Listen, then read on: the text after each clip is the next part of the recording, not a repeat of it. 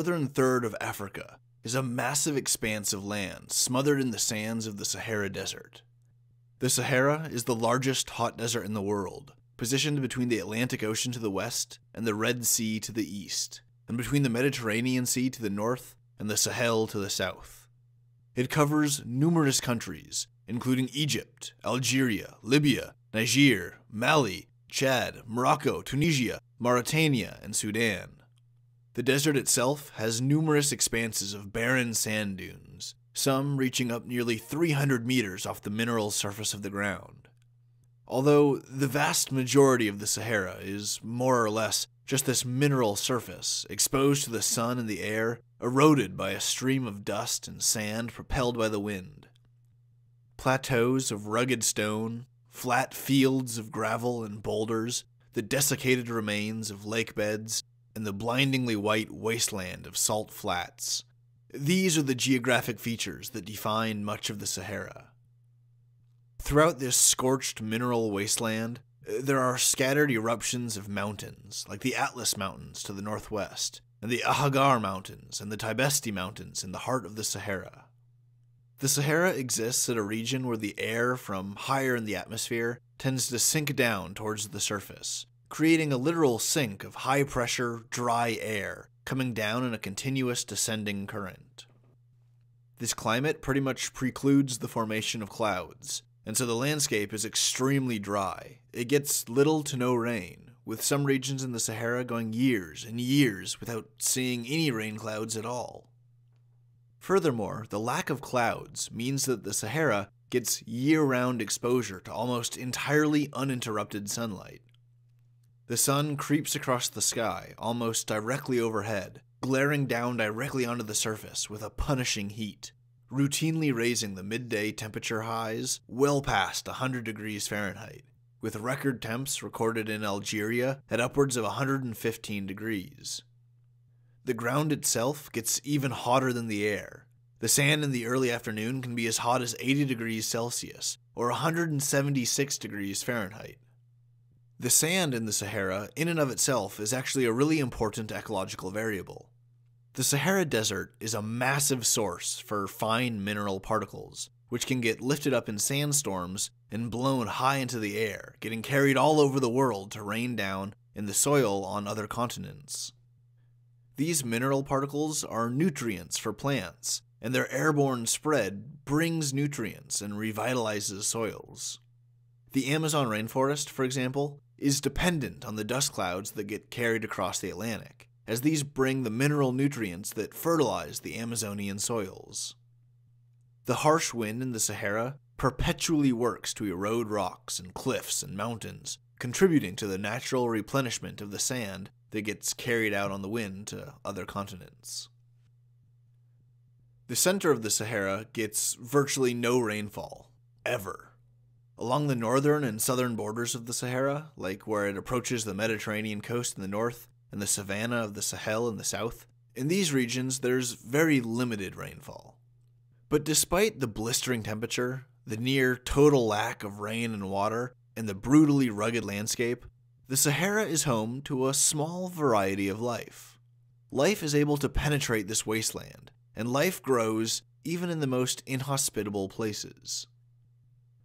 Naturally, life grows in the most hospitable parts of the Sahara, like the strips of land running along the coasts of the Mediterranean and the Atlantic.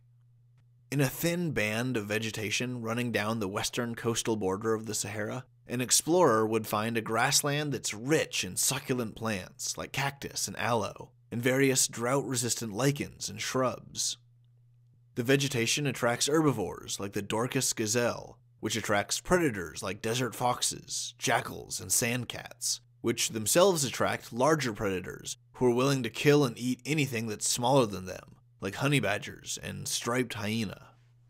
Along the Mediterranean coastline, the ecology is also relatively flush with vegetation, with some areas having entire forests, and this attracts all manner of herbivores and carnivores. Various types of gazelle, like the Dama, the Dorcas, and the Rim gazelle, the Barbary sheep, the North African ostrich, the striped polecat, and the spotted and striped hyenas are all some of the larger animals roaming these Mediterranean and Atlantic habitats. Because grasses and shrubs are really common in these habitats, the ground is carpeted in a thick layer of brushy vegetation, and this provides a kind of mini canopy for ground-dwelling life. Numerous species of rodents like voles, jerboas, and gerbils thrive here, feeding off of the relatively ample foliage and enjoying the protection of the thick underbrush. Near the mountain ranges of central and western Sahara, like the Ahagar and the Tabesti, and the Tassili Najir Mountains, the uplifted ground disrupts the airflow and shakes moisture out of the air. These highland regions get more rainfall and thus have a slightly higher humidity, which better regulates temperature and makes the mountainside summers a little cooler and more tolerable than the summers of the lowland desert everywhere around them. Even though these habitats are more hospitable for life, they're still pretty harsh. The forests of cypress trees, myrtle trees, acacia trees, and olive trees that grow here are all spread out, with the individual trees gnarly and isolated, unable to grow too close to each other, lest they start competing to death over water. Similar highland regions in the eastern Sahara also enjoy a generally higher humidity, slightly cooler daytime temps, and a little bit more rainfall. These qualities make them relatively fertile compared to the surrounding landscape, and they can host larger, complex plants like acacia trees, oleander, tamaricks, and date palms. All of these relatively humid highland areas are home to herbivorous mammals like gazelles, sheep, rodents, hares, and adaks, and carnivorous mammals like foxes, cheetah, wild dogs, jackals, and hyenas. The cheetahs are an important predator in the Sahara, but their numbers are dwindling. The cheetah hunt down larger prey animals in their habitats, like the rim gazelle, the dama gazelle, and the adaks. During the hottest months of the year, the cheetahs, and many other animals for that matter, tend to avoid the direct sunlight, and they spend a lot of their time in the shadows of tall bushes and savanna trees. Reptiles are also really characteristic animals in the Sahara, like the crocodiles that hang out near watering holes where all the larger ungulates want to be, and the snakes and the monitor lizards that hunt through the grasslands and the shrubs to feed on the plethora of rodents. There's a small flowering plant called Tribulus terrestris, which grows heavily in the fertile valleys in the more mountainous regions. During the rainy seasons, water flows through these valleys and allows the terrestris plants to really go wild. But this also brings in standing water and moist soils, which are great for the desert locust to lay their eggs.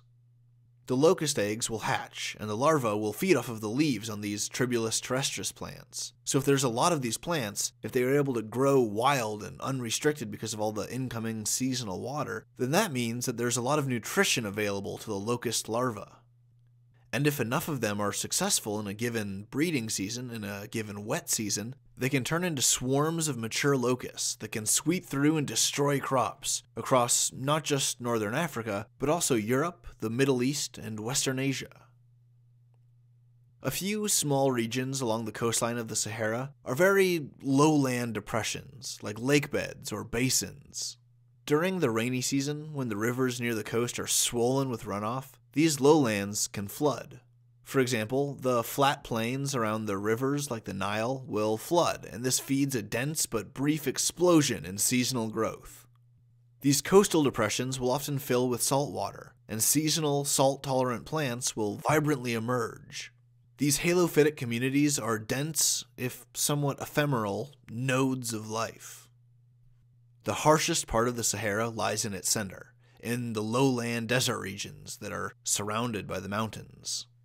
These regions get the full glare of the sun, the least airflow, the least humidity, the least rainfall, and thus they have the least life.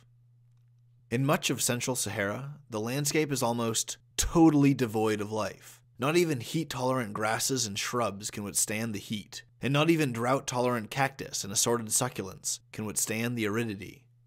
These succulent plants have thick stems to stabilize them against the Saharan wind, and they have small leaves to minimize surface area for transpiration, to protect them against water loss in the Saharan sun. Many of these species have a remarkable capacity to withstand droughts, to withstand prolonged periods of extreme desiccation.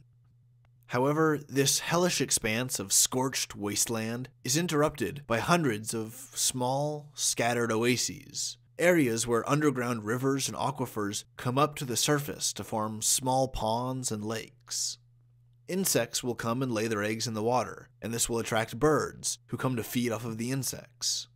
The bird droppings create the first initial substrate for other organisms like plants and fungus to grow off of.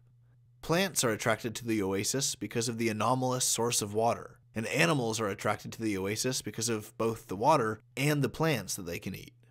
Some oases can be little more than a few shrubs and bushes surrounding a small water hole, while others can be a veritable mini forest with trees and tall shrubs all growing densely together around a decent-sized lake. West of the Hagar Mountains is a lowland region of the Sahara called the Tanasruft. This is the harshest, hottest, driest, most barren part of the Sahara, with almost no precipitation and just as little life.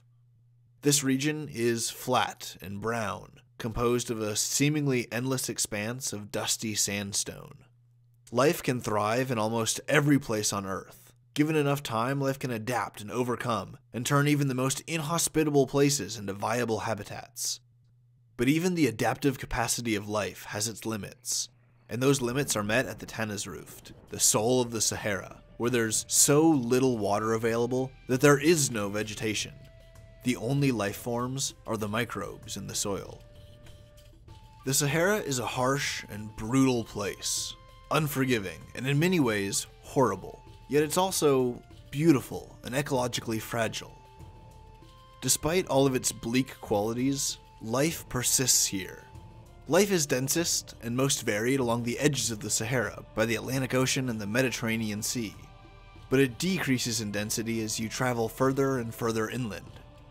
The numerous oases and the mountain highlands offer a temporary humid refuge for plants and animals, but the desert landscape is unforgiving, it's unrelenting, and as you keep going farther and farther inland, it gets drier and drier, until you come to the Tanasruft, the wasteland at the heart of the Sahara.